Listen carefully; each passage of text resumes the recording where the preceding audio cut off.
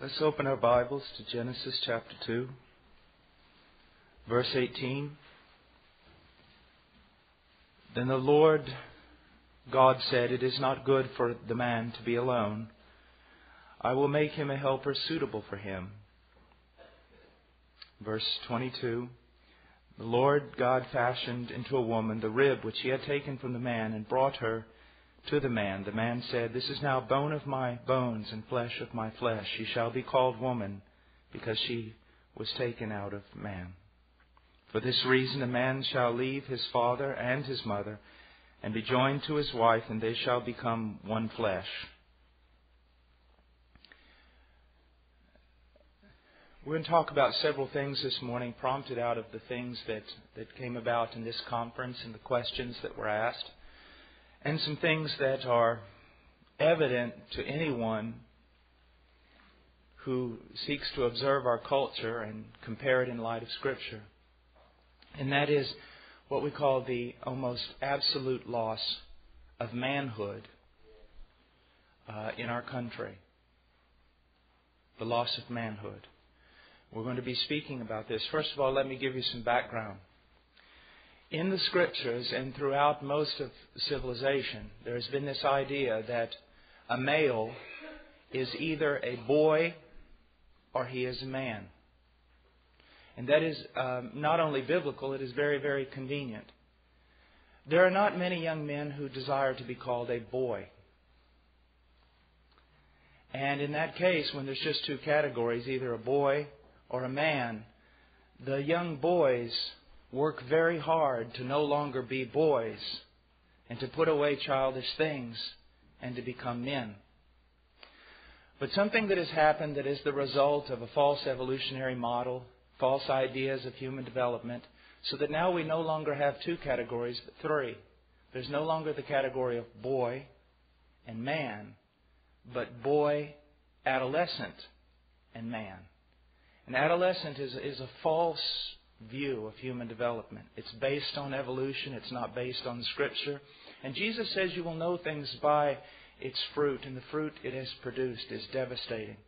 So that now what we have is when a little boy reaches the age of 11 or 12 or 13 or wherever you want to put the line, he is referred to as an adolescent. And in this adolescent stage, it is believed that he is to be searching for autonomy, self-discovery, and he should be rebellious and all the things that he is. The problem with that is this. The Bible never teaches that children are to reach an age when they start seeking their own autonomy and become rebellious and disobedient and flagrant with regard to the commands of their parents and respect towards their parents. Secondly, adolescence provides a wonderful category for the lazy boy who wants to experience the privileges of a man but does not want to assume the responsibilities of a man. And so what we have now is little boys that grow into 11 or 12 or 13-year-olds, and then they enter the stage of adolescence where they continue to act like boys but demand the privileges of a man. And for the most part, in the generations that are before us today, stay in this category well into their 30s. And it is what we're coming across is the loss of biblical manhood in the United States, in the West, also Europe. This is a devastating thing. I was speaking to young men last night and I said, you don't want to be called boys, but you still play video games. Am I to jump in a foxhole with you if there's a war? Am I to depend on you? One of the things that we've got to realize is we've got to, as Christians, to reject our culture and begin to realize that the primary responsibility of a man is to raise up godly men. The primary responsibility of a father, if he has sons, is to invest his life at all cost in his sons to work so that when they reach the age of 17 or 18, they can assume the title of a man and no longer be a boy. Because a country, a civilization, and the church cannot exist upon the shoulders of boys, but men. Now, I know that maybe this sounds harsh or devastating to many of you, but it's simply true. It's simply true. Now, a lot of young men will ask me, they'll say, well, when can I start dating? Well, first of all, dating is not a biblical concept whatsoever. It, again, is a fabrication. It's part of our culture. And it's not even an old part of our culture. It's a recent development over the last 100 years. Dating. What do you mean by dating? You mean primarily recreational dating. You want to go out with a girl, right? Why? Why? Because, again, just like adolescence, you want to enjoy the privileges of having a mate without assuming any of the responsibilities of having a mate. Again, as a little boy, you want to play like a man without assuming the responsibilities of being a man. A lot of times a young guy will ask me, well, when can I get involved with someone of the opposite sex? And I say, well, that's very easy, when you become a man. Well, what does that mean? Well, according to Scripture, first of all, you must be able to spiritually lead a woman and spiritually lead a household. Until you reach that point, you cannot be considered biblically having entered into manhood. You must be able to spiritually lead your wife and be willing to do it. To not only have the knowledge to do it, but assume that responsibility upon your shoulders of leading your wife spiritually. And then training your children spiritually. If you are not involved in leading your wife, even if you're a Sunday school teacher, whatever you are, if you're not involved in leading your wife, if you are not pouring your life into your children, teaching them the Scripture, setting before them an example, you are not assuming the responsibility of biblical manhood. You're dropping the ball. You're dropping the ball. Now, not only are you, before you can even think about entering into a relationship with the opposite sex, not only must you be able to spiritually lead your family, but you must be able to physically protect your family, to be a protector for your family. Now, that doesn't mean that you're 6'4" and shrouded with muscles. But it means that as a man, you have developed the character that you're going to meet every adversity at the door. You're not sending your wife to do it. You are the protector of your family. You assume that responsibility of this family. You stand at the door. You're not like Adam, who will stand at a distance while a serpent talks to his wife. You are the one who stands at the door and you meet every adversity head on. It is your job to protect your wife so that she does not have to deal with adversity. It's your job to protect your children so that they have, for a while they are growing, a place that is secure and safe, a home. And then, when can I start? Young men ask me to pursue a relationship with the opposite sex. When you can be a provider for that person. And put it this way, if mom and dad are still paying all the bills for you, you have no right to even think about the opposite sex. I used an illustration yesterday. I love to hunt, and I make bows and arrows. And because I shoot a longbow that's made all out of wood, the arrow doesn't travel as fast as a compound bow. And so I have to use a special broadhead or arrowhead that is two-bladed. And it has to be extremely sharp. Now, when my boy was 3 years old, he started shooting a bow with me. And now he's 4 years old and he can shoot pretty well. My little boy, he uses field points.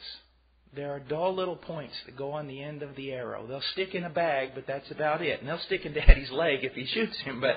But they're not that dangerous. My little boy will not use broadheads on the end of his arrow as long as he remains a little boy. He will have to grow into something other than a boy to use broadheads like that because they're dangerous for a little boy. In the same way, boys should not be even attempting to participate in things that pertain to men, even if they're 20 years old and still boys. Just because you reach a certain age or a physical development does not mean you have the right at all to participate in something that belongs only to a man. Look what it says in 23. The man said, "This is now bone of my bone and flesh of my flesh. She shall be called woman because she was taken out of man. For this reason a man shall leave his father and mother and be joined to a wife." There is no sense in the Bible, neither in cultures around the world, except for in the West and in modern times, of this idea of recreational dating. I want to go out with her because I like her. I want to go out because I want to have a good time. That's not why you enter into a relationship with someone of the opposite sex. The average so-called Christian in America has 5 major relationships before they ever get married. And so when they make it to the altar, 5 parts of them are already dispersed throughout the land. They're not a whole person. You cannot enter into a relationship of any sort of intimacy without leaving a part of yourself behind. And that is why Scripture never even speaks about something like recreational dating. Also, there's no idea whatsoever of a boy still living under his parents' roof, still being fed from their table, still being paid for by them, who is now going to go out and entertain the thought of being with someone of the opposite sex. There's no room for that. It says if you want to participate in a relationship with the opposite sex, you leave your father and your mother. And you say, well, if we practiced, everything would have to be changed. Exactly. But I'll tell you one thing. Your 16-year-old would grow up a lot faster. If he knew that, hold it, I cannot be a boy nor play the things of a boy, and at the same time expect to be allowed to participate in the privileges of a man. Then again, fathers, listen to me. Again, it's your primary responsibility to make sure that when your boy hits 18, he is a man. Now, why is manhood gone from us today? Well, what do we expect? I was asking a group of kids this morning. I said, let me ask you a question. When you go to high school, do you ever hear guys sitting around talking about, man, I want to grow to be a fine man. I want to develop character. I want to be able to take care of myself and then go from there and find a wife and raise a godly family. No, they're all playing with, PlayStations and stuff. Look at that. The Aguaruna tribe that I worked with for many years in Peru, by the time a boy is 14, he can marry. Because he can already build his house, he can already plant a field, and he can already fight in battles to defend his tribe from other tribes. You see. But we live in a culture in which a high schooler, it's entertainment, the god of sports, all different things that just occur. And there's never this idea of, I'm supposed to be a man.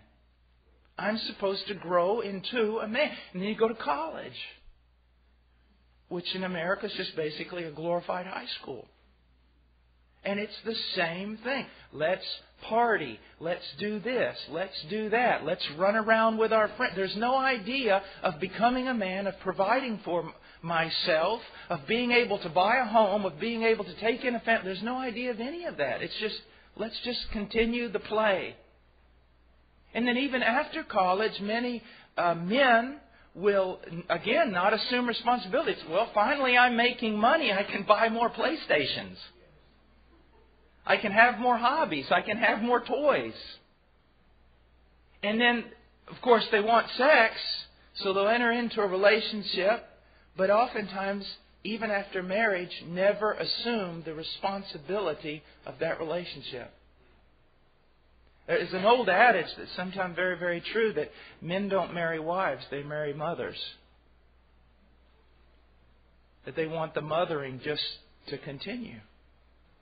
But that's not what the Bible teaches at all.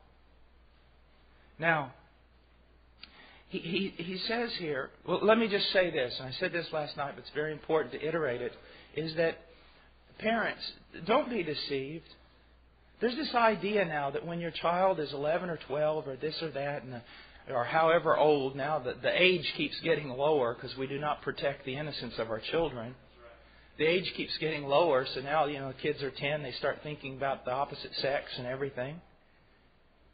You think that when that little bell goes off in your son's heart that there are girls out there and they really don't have cooties? You think when that little bell goes off in his heart, it's time for him to participate in that? That's not God's sign to him that it's time for him to participate. It's God's sign to him that it's time for him to take seriously his preparation towards manhood so that one day as a man he can participate. It's the same way with your daughter. These little ideas of letting your sons and your daughters at 9 and 10 and 11 and 12 date and do all this silly stuff, it's sick. I can say that because I'm not the pastor here and I'm leaving today, but it's sick. I told someone the biggest mistake you could ever make is walk up to one of my 2 little boys and say, "Boy, you're a handsome young man. I bet you got a bunch of little girlfriends. Because I'm going to stop you dead in your tracks and I'm going to tell you off and I'm going to keep you from my children." My little boys are supposed to be building forts and fighting dragons and watching Chronicles of Narnia. They're not to enter into the world that's in your brain. And what happens is, young men, young women, listen to me. That little spark goes off. There's no one to direct you. The peers and the people you most learn from are television and the other kids and teenagers around you. And there's not much really influence other than that. And so you go ahead and jump into that. You know what? You spend most of your life talking about girls and boys and chasing things down and walking through malls and doing all that kind of thing. And you never develop into manhood. All those years are supposed to be used developing character of manhood and womanhood. But they are not. They're wasted. They're wasted on what some scholars call a culture of the mall.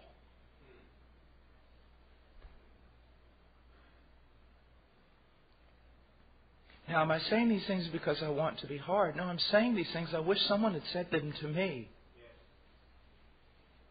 Because it is true. It's extremely true. It is very, very true.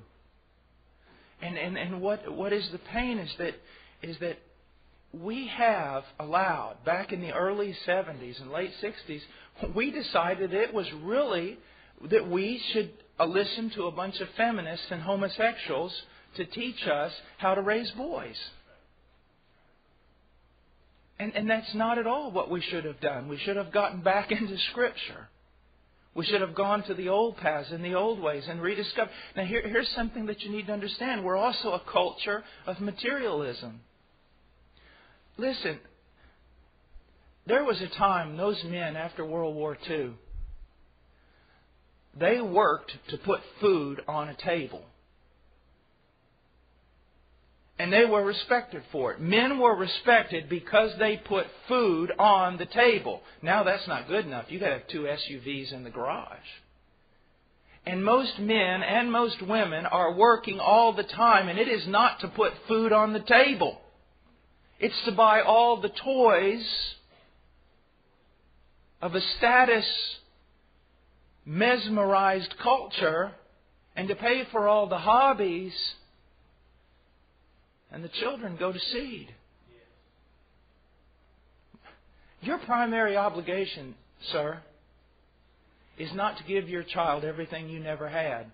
Because most of the things you never had are the very things that made you into the man you are. The fact that you didn't have hardly anything. And you worked and you struggled and it made you into a man. And it's all the little things you never had that you are giving to your children that's causing them to be quite useless. We're not called to give our children everything we never had. We're called to give our children ourselves. We're called to give them a mentor, a father, a leader, a teacher, a scribe. Those are the things we are called to do. This is very, very important. Extremely important. He says, the man said, "This is now bone of my bones and flesh of my flesh. She shall be called woman because she was taken out of man. For this reason a man shall leave his father and mother. He shall stand on his own." So many women want to enter into manhood nowadays. They really shouldn't. Because one of the burdens of manhood is he shall leave his father and his mother, and he shall stand on his own. And then he shall go forth and look for a mate. And then I want us to go over for a moment. I want you to go over to chapter 3 after the fall. God speaking to Adam. In verse 19, He says, "By the sweat of your face you will eat bread, till you return to the ground, because from it you were taken, for you are dust, and to dust you shall return. By the sweat of your face you will eat bread." If men would learn this one truth, it would make them much more content. See, you live in a culture. It's just like if you ever drive around like new neighborhoods and things and look at the houses that are being built. When I was a kid, only millionaire doctors lived in those kind of houses. But now we expect if we work in a factory part-time, we ought to live in that kind of house. We have come to the idea that we are the culture that deserves absolutely everything. We deserve it. Whether we deserve it or not, we still deserve it. And we think that we ought to be able to live the lifestyle of the rich and famous. But don't you know that Jesus said the lifestyle of the rich and famous is the very thing that sends them to hell? No, sir, you're not. Do not be deceived by thinking that you ought to have a pretty easy life and you ought to be able to go on a lot of vacations and you ought to be able to hunt and fish anytime you want and you ought to be able to come home from work and you've provided the bacon and sit down in a chair and be like a dead log the rest of the night because you deserve it. No, sir, that's wrong. You are to live by the sweat of your brow. That is your life as a man. You have many obligations to fulfill, and there are very little time of rest for you. I'm sorry, that's manhood. That's manhood. The fact of the matter is we are to rise up early, and we are to work. And we are to come home from work, and then our work begins. We have a wife to care for who needs a lot more than just bringing home the bacon. And we have children that must be mentored and discipled. And when we go to bed, we collapse on that bed and we wake up the next morning. Yes, if I had time to preach on the wife's duties, we would be sharing about this is the reason why she needs to make her home a home for her husband, because she realizes his life is one of toil and sweat. But see, we're the culture of believing that we ought to have an easy life. When the fall occurred, the ease of life went away. And a man, here is the thing, most men work and they hate it. And they're around their families enough to just do enough to be done in order so that they can finally escape from work and family to go out and do something they really enjoy. And so their life is always in this hobby or this thing they want to do or in escaping or resting or golf courses or boats or hunting. The only way you're ever going to find contentment is seeing your work and your responsibilities on the face of the earth as ordained by God and as having its reward in heaven, and giving yourself to the work that is set before you and finding your joy in pleasing God in your manhood of responsibility. I say, well, Brother Paul, you just got through saying that you like to hunt and you like to fish. Yes, I do.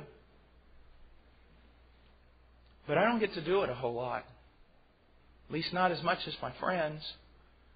At least not now in my life. There are different periods in your life when things are different. Now I have 2 boys who are still too young to hunt.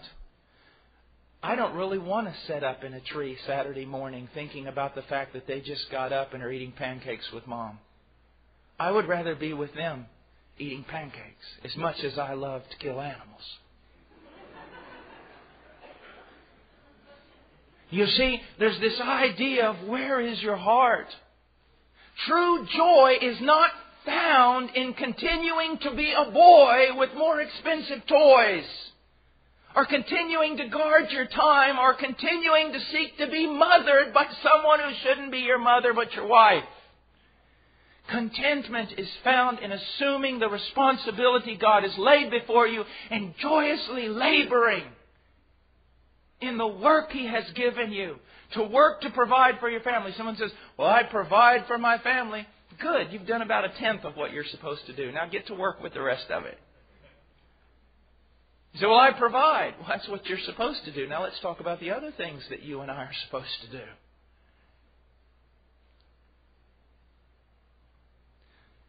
The most important human being on the face of the earth to a man ought to be his wife. Period. And the most important human being on the face of the earth to a wife ought to be her husband. Let me put it this way. It's a grotesque way. It's a stark illustration. But if I'm in a boat with my wife and my 2 boys that I would die 1,000 deaths for, and I'm the only one who can swim, and that boat goes under, and I've got to save somebody, and I can only save one, biblically it is my responsibility to save my wife.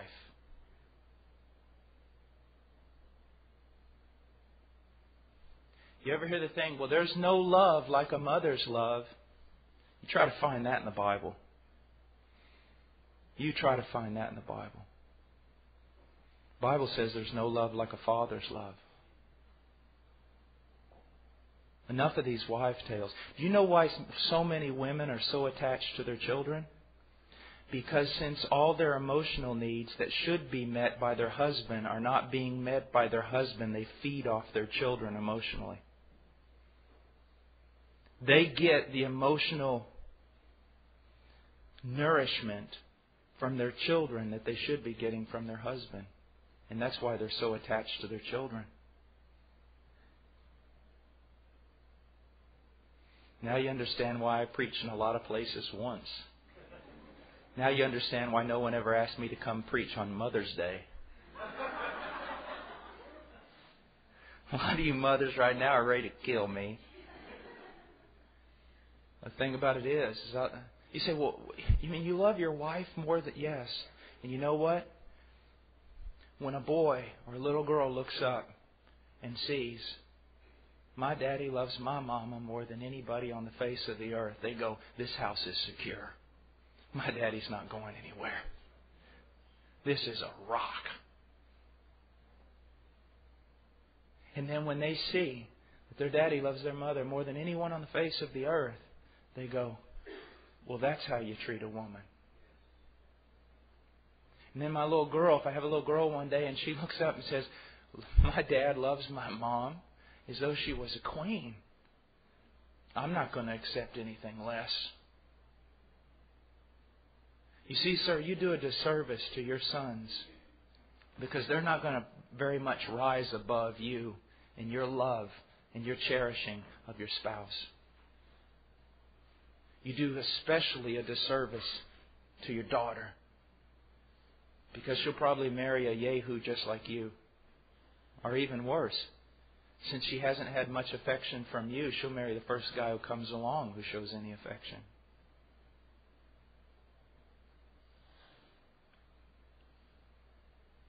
Now let's go for a moment to Ephesians chapter 5.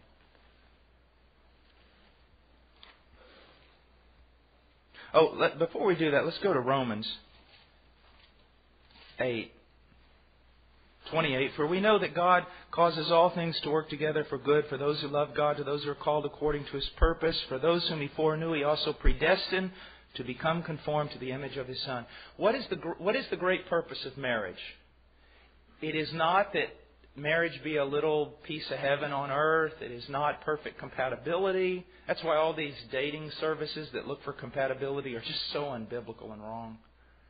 Marriage is not about compatibility. It's not a little piece of heaven on earth. What is marriage? What is the purpose of it? It has one purpose: to conform you to the image of Christ. That's the purpose of marriage. Now, how is that? The thing that we most think about when we think about Jesus Christ is His unconditional love. The purpose of marriage, sir, the one purpose, if you're a Christian, of your marriage, is God has so orchestrated your marriage with one purpose: to teach you unconditional love. That means He's going to give you a wife who meets the necessary conditions so that you're not tempted beyond what you can bear.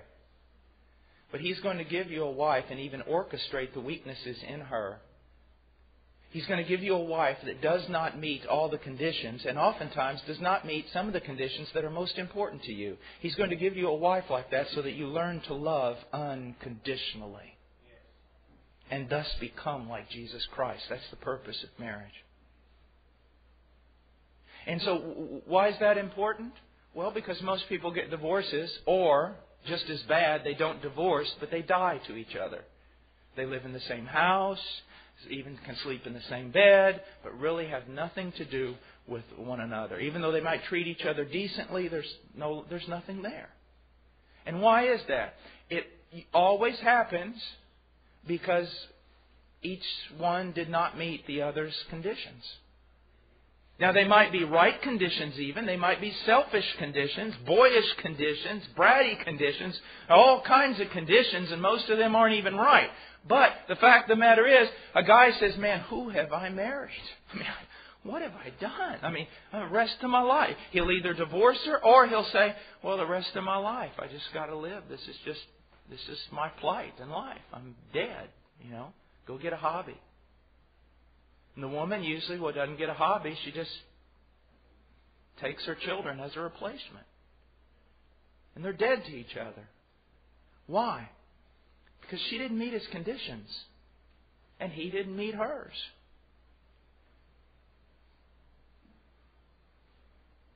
But God has brought you together and even orchestrated the weaknesses in each of you in order to teach each of you to love unconditionally. So when you marry someone and you think, man, there's purpose in this. Why? Man, I just love her so much, and everything she does I like. And I mean, this is wonderful and this is great.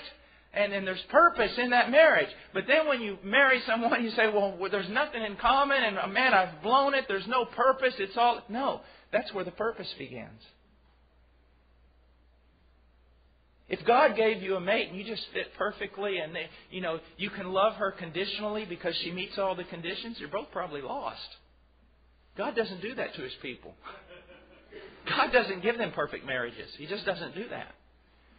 He brings His people together. Okay, I'm going to give you this guy, and he's going to rub you wrong in all the areas where you're most sensitive. And I'm going to give you this lady, and she's going to rub you wrong in all the areas where you most want her to rub you right. Why?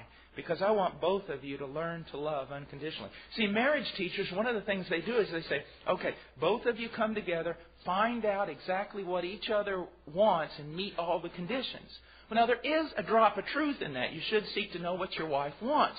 But that's not the way you make a marriage strong. You make a marriage strong by realizing the purpose of this thing is for me to love unconditionally. And when people say marriage, is 100% on both sides, that's true, but they don't understand what they're saying. They think that means I'm to give 100% and she's to give 100%. That's not what it means. It means this. Even though she doesn't meet any condition whatsoever, rebels and treats me like dirt every moment of the day, I am to serve her like Jesus Christ. And even though he does not respond to anything and has made my life horrid, I will treat him as though he were the best of husbands. I will not treat him according to what I think he deserves, but I will treat him and I will treat her according to what my Lord hath commanded me. Now, you're going to think twice before you think about getting that relationship now, aren't you, young man? I was telling them last night, I said, a young guy comes to me and he goes, I want to get married. I always say the first thing I do is I slap them. Make sure that they're awake. So I want to get married. And I say, why? And they say, well, man, she's just beautiful and I just want to be around her and I can talk to her and when I'm with her I feel so good. And he goes on and finally I let him just run and then I go, well, let me see if I understand you. You want to marry this woman because she meets all your self-centered, selfish desires. Am I hearing you okay here? He goes, no, that's not what I mean. I said, that's exactly what you said. You said you want to marry her because she's beautiful. Okay, what happens when she's not beautiful anymore? Or someone comes around who's more beautiful. Well, you want to marry her because you can talk. What happens when you can't talk? Or someone else comes around you can talk with a lot better. You see? None of those things are the basis for marriage. The basis for marriage is this. I have been sovereignly called by God to lay down my life for this woman, this daughter of His, and to serve her as Christ has loved the church and given His life up for her. Now let's go to Ephesians 5. Wives, verse 22, wives, be subject to your own husbands as to the Lord.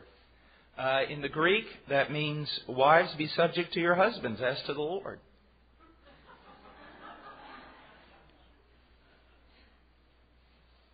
You go, well, I'll never. Yeah, I know you won't. That's why your marriage is so pitiful. Okay, fine. I mean, your bed, you make it, you sleep in it. It's not going to affect me when I get in my car and drive home today. But we're not talking about wives subjecting themselves to their husbands today. We're talking about husbands, aren't we? All the wives say, amen. Let's go to verse 23. For the husband is the head of the wife, as Christ also is the head of the church, He Himself being the Savior of the body. He is the head of His wife. And what does that mean? You have to look at two different models. One is a model from Rome and the other is the model from Jerusalem. Authority in Rome means iron teeth and steely, naily boots upon which you trample on everyone under you and use everyone under you for your own gain. But Jesus said that we are not like the Gentiles. We are not like Rome. What type of authority is a man supposed to have in his family? The same authority Jesus Christ has over the church. Can any of you stand up right now and point to one time when Jesus Christ has been cruel or self-centered regarding the church? Jesus Christ rules. And He does it for His own glory. But at the same time, everything towards us is benevolence and good. He does everything He does for our own good. When a man thinks, I'm head of the home, I need to come home, I need to plop sit down in my chair, read the newspaper, I've done my work for the day. He doesn't have a clue what headship means. Or when a man says, man, I just made this decision without talking to my wife. I don't talk to my wife, I'm head of the home. He doesn't have a clue what headship means. Let me give you an example. We're moving to Alabama. My family, all the heart cry, everybody's moving to Alabama. How did I make that decision? I told my wife, I said, honey, I really feel like God is leading us to go to Alabama. Will you pray about it? She said, yeah. Now, if I'm in a situation with my wife and I ask her to pray about something and after a week or two I say, well, what's your conclusion? If she agrees with me, great. We pray together a little bit more and then we'll probably do it. If she doesn't agree with me, it doesn't mean I'm not going to do it. But it does mean a serious red flag has just gone up. Because there have been times when my wife has been right. So it's a red flag goes up. And what do? I put on the brakes and I pray some more. Until we come to agreement. And if the decision has to be made, there's no more stalling, and there's still not agreement, it is my responsibility to assume the responsibility and make the decision. And if I am right and she is wrong, I am not to gloat over her. And if she is right and I am wrong, I am not to hear, I told you so, I told you so. She is to pity me, because as the head of the home, I will come under greater condemnation. It will be me who will be called on the carpet on that day, not her.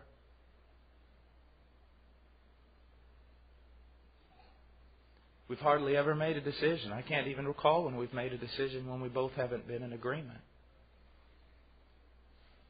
But at the same time, I assume the responsibility of it. It is my responsibility. My children are my responsibility. My wife homeschools, and although she's at home with them for 8 hours while I'm gone working 8 or 10 hours, they are still my responsibility. Gentlemen, I have a really good plan for you. This has really worked well for me, but it'll wear you out, but it helps you sleep. This is the plan. Go to work as early as possible. Work as hard and quickly as possible. Now, some of you, no matter how early you go, you got to get out at the same time. Understand that. As soon as you get home, here's the deal. Your wife has had your children all day. Okay? If she's a homeschooling mom, she's had the kids all day. When you hit the home at about 5 or 5:30, the kids are your responsibility until you bathe them and put them to bed. You say, well, what about 6 o'clock news? Tape it. But you won't have time to watch it, because after you get the kids to bed, you're going to go right to sleep, because you've got to get up in the morning. Take the kids. They're mine. When I get home, they're mine. Until they go to bed. If you don't want them to be yours, why on earth did you have kids in the first place? Can I ask you that question? I mean, what were you thinking about? You should have got a hamster. I mean, dads will look at me and go, what do you mean I'm supposed to come home from work and take my kids? Why do you have kids? I mean, have you ever thought about that? What about me? What about you? You just don't play into the thing. I'm sorry. But I will tell you this. If you come home and take those kids,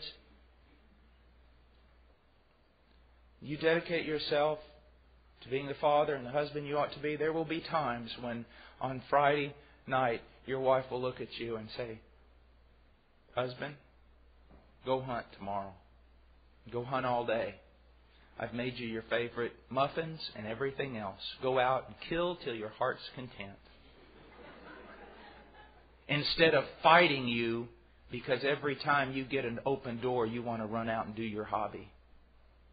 And she can't stand it any longer. Now, but if your kids are at school,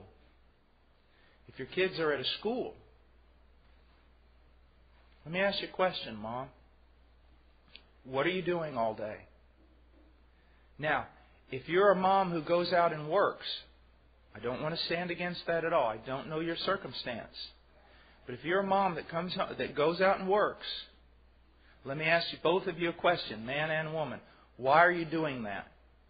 Are you doing that because you really need to pay bills to put food on the table and have a safe home where the roof doesn't leak and to be able to have 2 cars that at least function? Is that why you're doing that? If that's why you're doing that, that's okay. But if Mom and Dad, if you're both going out and working and you have children, but you're going out because you want brand new SUVs and a house that has a super mortgage and you want to have all your toys and all your clothes and things like that, I'm telling you right now, you're in sin. You're just in sin. You have sold your children for a bowl of wine.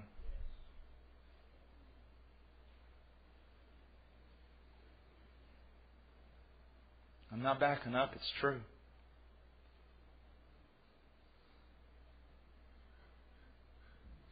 If you're both out there working, though, and you need to for a time in order to make ends meet, and You're not living extravagantly. You're not buying new cars and going into debt on them. You're not buying a new home the size of, the Houston Astrodome. You're just trying to live in a normal place and get by. You both have to work. I don't want to speak against that, but I will say this.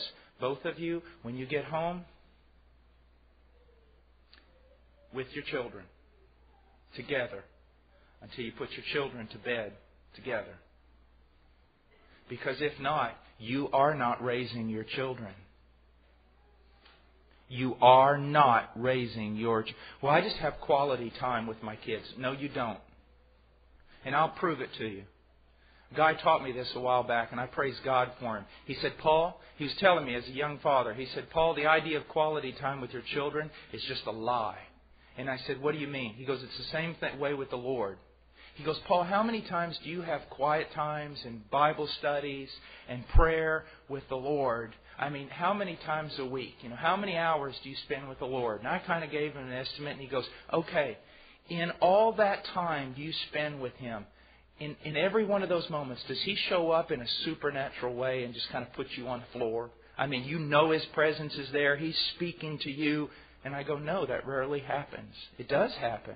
So he's saying, Paul, in the multitude of all the time you spend with the Lord, because of all that multitude of time, out of that, every once in a while comes this special moment, doesn't it? Yeah, he goes, it's the same way with your children.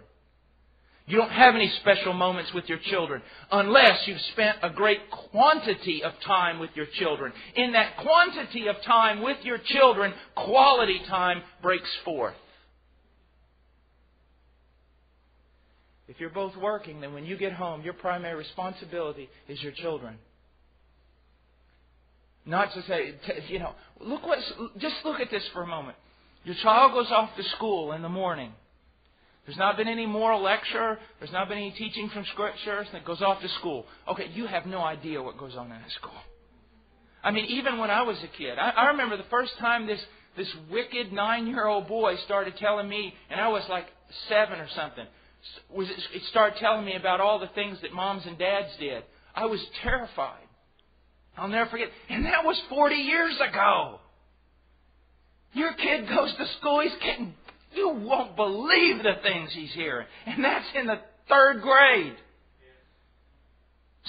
So you drop them off 8 hours. You haven't given them any instruction. You drop them off 8 hours, 9 hours, and then from there, maybe pick them up. Then they go to a friend's house. Then television, off to sports, this, that. They go to bed, kiss them goodnight. That's it. You're not raising children. Everyone else is raising your child. But you're not. And then you sit there and go, I can't understand why my child, we just don't connect. We don't have anything. And he doesn't care about the Lord. And I just feel like the Lord's failed me because raise up a child in the way that he should go. And when he's old, he'll not depart from it. You haven't raised up your child in the way that he should go because you've taken him to school. Because you've taken him to Sunday school. And guess what? The old theologians did not see that as a promise. They saw it as a warning. Do you realize that? They did not interpret that verse as a promise that if you raise up your child in the way that he should go, when he's old, he'll not depart from it. They interpreted it this way in the Hebrew. Raise up a child in the way that he goes. What they mean, let a child go his own way. And do not stop him, and do not teach him, and do not deter him from his own way. And when he's old, he will not depart from his own way. And he will go into destruction. Neglect a child, and when they're older, they'll not turn back. That was the warning. And so what I'm pleading with you about, I know it's a struggle for all of us, but you've got to realize something. We are living a dream in America, and Christians are living a dream. Church is basically on Sunday, it's boring. It's boring for me, and I love God. What do you think about your kid? He goes to Sunday school, he paints pictures of Joseph's multicolored coat and shows it to you and then goes to church and is like this most of the time. That's instruction.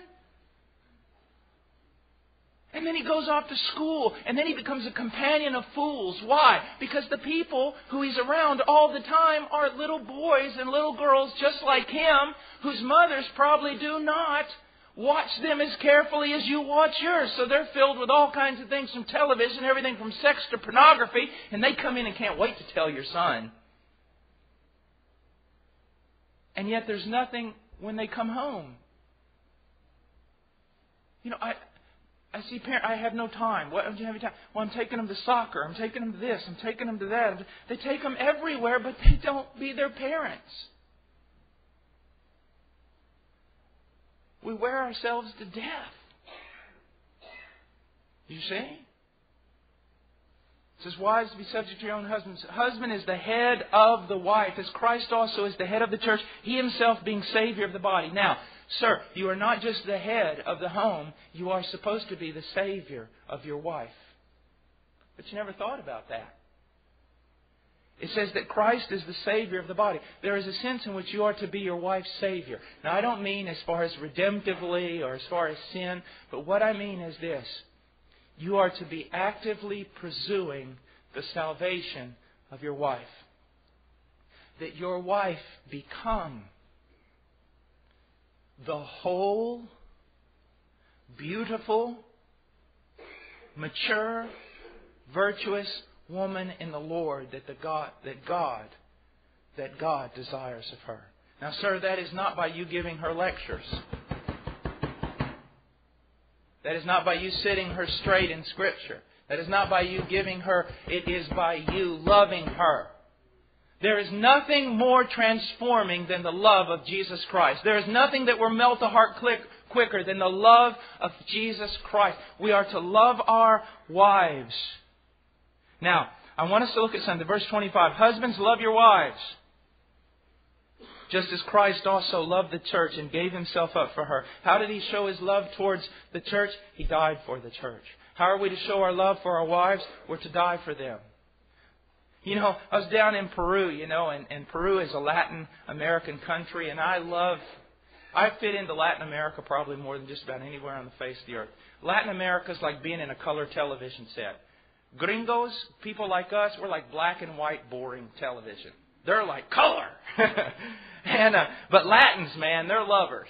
All right? And I was discipling all these guys, and I'll never forget this one fella. He goes, man, for my woman, I'd run across the Andes mountains through the snow in my underwear. I'd fight 1,000 men at one time. I'd swim the deepest ocean. And I said, yeah, but will you do the dishes? And he goes, no way, man. Man, men don't do the dishes, man. I am macho man. I don't do dishes. All right? You guys are the same way. Will you do the dishes?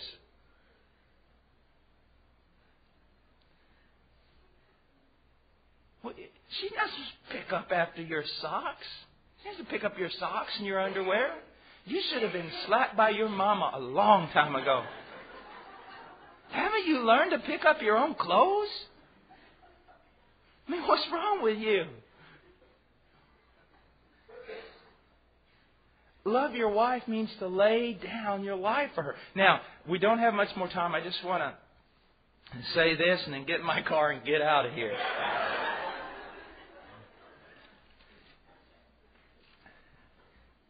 You are not like your wife. Hopefully. We don't have a clue, guys. All right?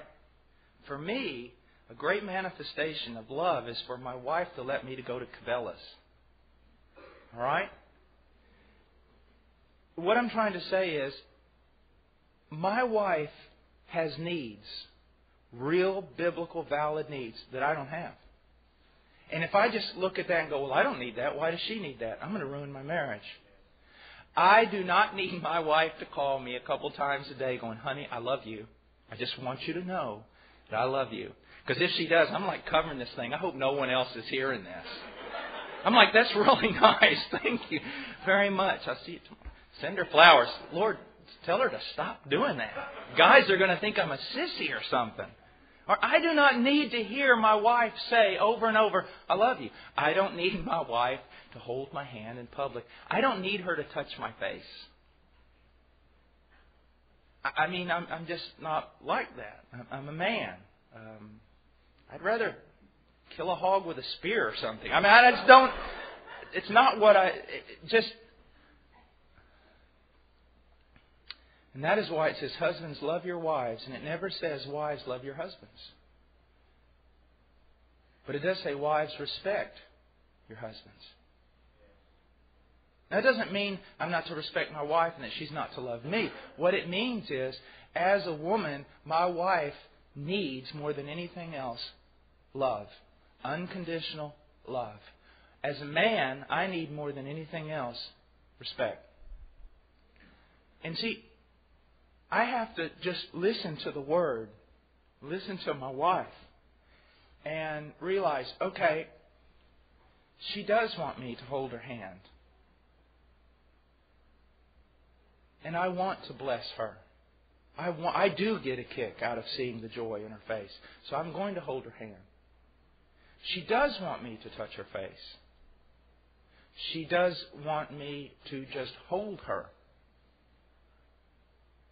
You see, there's all these things that my brain doesn't really work that way. I really don't understand it. But that's what she desires, and that's what, as a man called to lay down my life for this daughter of God, I am to give. And in giving, I find joy. At the same time, wife, your husband needs your respect. Well, I'll give it to him when he deserves it. Well, maybe he ought to just give you love when you deserve it. And you can live in hell until both of you die. If you're going to wait around till the other deserves it, I'm sorry, it's never going to work. Love has a tremendous way of winning the person over to the other side. Let me give you an example. Let's say that I come home one day and, I've just fought dragons all day. I've had a terrible time. Work's been horrible. Everything just burdened. And I come in and food's not done. The house is a mess. Kids are screaming, and I go, what are you doing all day? What's your problem? I'm out there working all day long, and what are you doing? You're just sitting here. What's going on? And my wife turns around, hair like Medusa, looks at me and goes, well, you don't understand, you big-head Neanderthal. You don't know what's going on. And then the battle is on. Somebody save the children. But if I come in acting like a jerk, and my wife turns around, looks at me and says, honey, I'm very, very sorry. And I'll try to get everything as soon as I can put in order. But Ian has been sick all day. And then a lady called and she had terrible problems. And I had to counsel her. And I apologize. And I'll try to get everything going as soon as possible. When she does that, I go, just a moment. I walk outside, and in my woodshed I have this piece of hickory. It's about 3 feet long and just perfect to grab your hand around it. I go out in the woods and I beat myself in the head several times with that pole, and then I walk back in and I beg her forgiveness. She has just killed me with her love. She has heaped hot coals upon my head with her love. See, unconditional love defeats evil every time. You just can't stand it. You almost want them to argue back so you'll be justified for being a jerk. The fact of the matter is, I got to that part, ran a rabbit, because I'm trying to teach about 7 lectures here at one time. But, gentlemen, you will find your greatest joy, if you are truly converted, in getting up in the morning and being faithful before the Lord to read His Word, to pray to Him. If you have to go to work before everyone else arises, then go to work. If not, you will find great joy in helping your children out of bed, getting them ready for school, praying with them.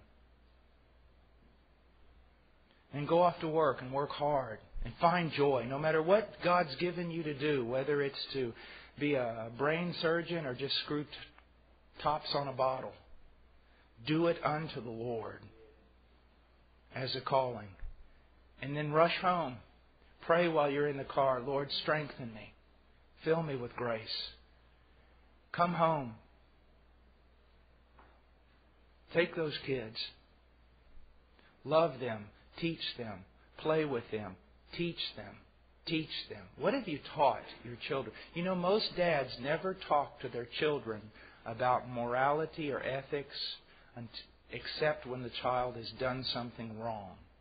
And so it's always in a negative connotation. What is wrong with you? Why did you do that? Teach your children. Train your children. Teach your boys. Train your boys. Teach them to be men. Work. And then, when you put them to bed, you say, oh, now finally I get to go to bed. No, you don't. Now that you've put them to bed, go to your wife and listen. She wants to talk. Listen. Pray for her. Hold her. Set up a thing to take her out on a date once every few weeks. And then collapse in your bed. And then wake up the next morning. Do it all over again. Woman, if you have a husband doing that, realize how tired he can be. Have that house in order. Work with your children. Honor the man. And try to set up times where he can go out. And just do what men like to do. Even if it's put on a Batman suit and sit in a tree for a while. I mean, just let him do it, because he needs to. All right, God bless you. Let's pray. Father, please use these words. Please help us. Help me, Lord, because this truth I've preached is higher than me, and it is always rebuking me. Help me to be the husband, the father that I ought to be. In Jesus' name. Amen.